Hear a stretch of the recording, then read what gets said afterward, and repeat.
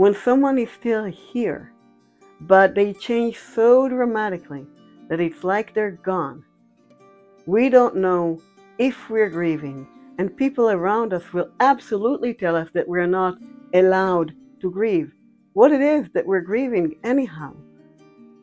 It's the second category of what we call ambiguous grief. And this video is all about it and how we can help.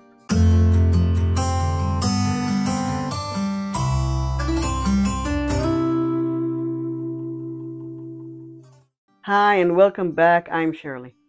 The second category for what Dr. Pauline Boss called ambiguous loss is goodbye without leaving.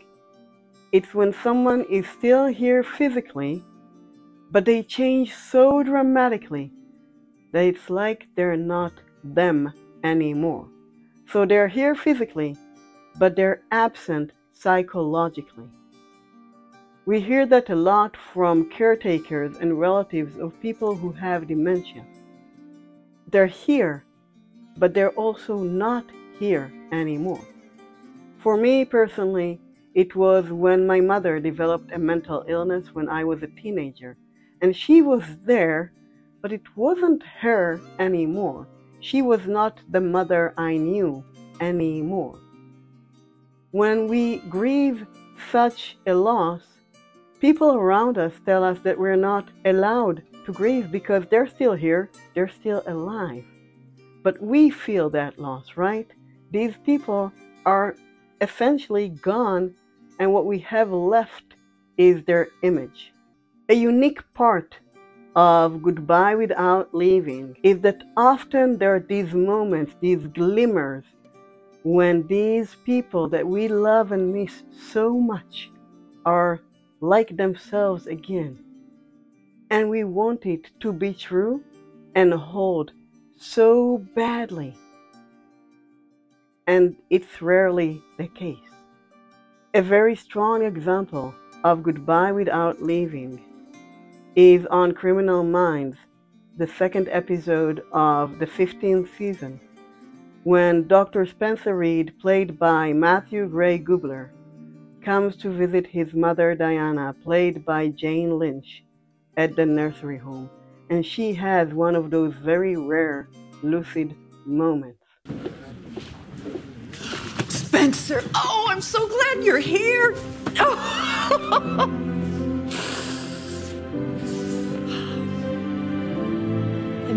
Notice the expression on Spencer's face. He did not expect that. Most important thing to understand is that she's not cured. These improvements are temporary. Addie's right. This is like an aberration or a fluke of my disease. Combined with an atypical response to her new meds. The most important thing this doctor does is tell Spencer and Diana that this is temporary. I know how strange this must be for you. Last time I was here, you didn't know who I was. I'm so sorry, honey. How can we be sure that it won't last? It is very common for relatives and caretakers to want this moment to last and to doubt the coming decline, like Spencer does.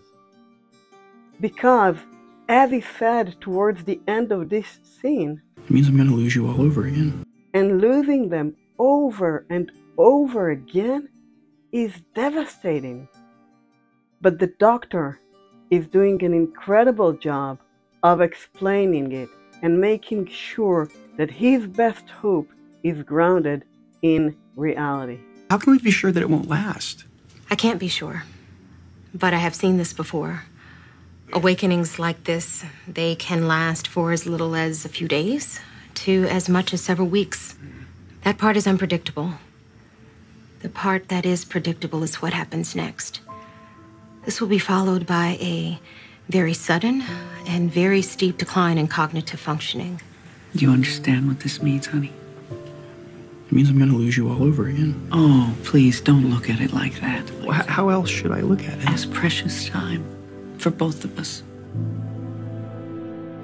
If anyone outside this relationship would tell them this is a gift, I might have said Don't frame it, don't force your opinion. But when Diana says it, she is actually telling Spencer, my best hope of this fluke is to spend more time with you as me. As friend, extended family, the best we can do for people who are grieving a goodbye without leaving is validating it. We have to acknowledge it. So often we say, hey, they're not dead yet, or you can't say that. But these people are actually grieving a loss because the person they loved is gone and someone else came instead. And in the therapy room, the best we can do is make room to hold both truths. The person is still here and that person is gone. And the fear and the pain of losing them a little bit more every day, over and over again, is absolutely real. So we as therapists have to make sure we can hold both truths so we can help our clients hold both truths. As usual, I am very interested in your experiences and your opinions. Please drop them in the comments. I promise to respond to each and every one. If you need support with your grief, ambiguous or other, please drop me a line and I will do my best to get you the resources you need. Thank you for watching and make this a wonderful day.